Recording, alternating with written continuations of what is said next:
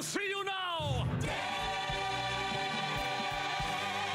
Well, get ready for a wicked good time at the Majestic, because Wicked is on stage here. Yep, for the next couple of weeks, and we are here with the star of the show, Jenna Claire Mason, who is it Galinda or Glindo? How do you want to be addressed tonight? There's a name change in there, but we start as Galinda, moves to just Glinda. So we start this interview as Galinda, then we'll change it? Yes, exactly. Give us a high sound when you want to be called Glinda. Okay. So tell us about this show for folks that may not have seen it. Oh, well, definitely if you love The Wizard of Oz, this is something you cannot miss, but it's the backstory of the witches that you think you know from The Wizard of Oz, Glinda the Good Witch, and Elphaba, who's the Wicked Witch of the West, and sort of how their unlikely friendship came along. So it's everything leading up to Dorothy's arrival and then a little bit after. The backstory. And a lot of good surprises, too. Definitely. I think if you've never seen The Wizard of Oz, it's still definitely a wonderful time, but there are so many almost like inside jokes if you're super familiar with The Wizard of Oz. What's so interesting is if you compare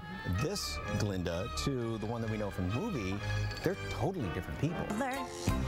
I'll help you be popular. They are. And you're a little feisty. I still wear some pink. I still fly in a bubble, and you will too. we got some glitter. Oh, okay. Have glitter, will travel.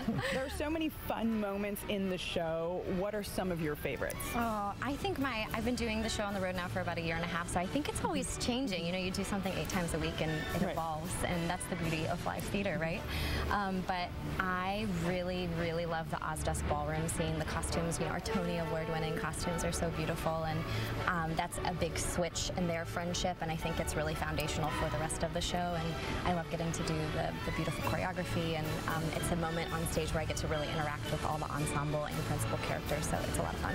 And then the relationship with you and Elphaba, especially the scene where you're in bed and you're chatting, and that just looks like you're having fun doing it every time. It's really sweet. The gal who plays Elphaba's named Mary Kate, and we have become real-life best friends through this journey. We've been doing the roles together for 1 year now, so we've lived together in a number of cities, and I can tell you it's very much like what we do when we're back at our Airbnbs. So it's a good time. When you travel around, and I always have to ask about this theater, you know, there's a lot of very new theaters and all, but when, you know, something like this, and it's just got that history to it, what's it like performing on a stage like this? This theater is beautiful. I actually came to San Antonio one other time in the 4th grade, saw the Alamo, walked on the Riverwalk, so I was already excited to come back, but this theater is beautiful. The audiences have been so warm and so responsive. The acoustics are incredible, and it's just beautiful. Of course, there is a little bit of magic to the theater, and it's not just, you know, all the special effects. There's something special to riding the bubble, right? Right, of course. You cannot ride without glitter.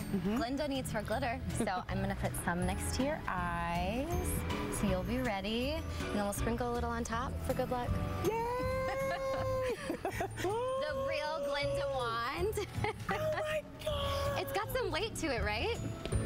So you can hold it like this, and you can open it up. I know, right now. Let me feel. I'm drunk with power. Leave me alone. I just want to feel how heavy it is. We're gonna give you a line too. So you're gonna come down and say your line, and then you'll get to just enjoy the bubble ride. Okay. Yeah. All right. Here we go.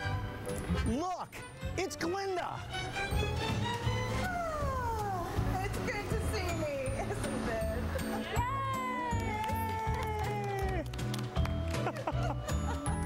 It's always so cool to be backstage in productions like that. And that was neat. I've never been on the stage at the Majestic at that height. That elevation. And a big shout out to not only Jenna Claire, but all of the folks there, because we shot that Wednesday evening at like 6:30. 30 minutes, 45 minutes before they went. The show goes on at 7:30, so they were getting ready, and that's why the lights were like that, because they were actually testing things out right there, and the audience started coming in just as we were finishing the interview, but it was just so cool. So it was really neat. And if you get a chance to go see this show, it is unlike, I think, really any other show. Yeah. You know? I mean, it's cool to how they tie it all together with the actual story of the Wizard of Oz, how they lead on up to it, and you find out where the Scarecrow kind of originated, and the Tin Man, and the Cowardly Lion. It's really neat. Yeah. Anyway. And Glinda and Elphaba together is hilarious. Fantastic. It's great. So it is on stage there at the Majestic until October 14th.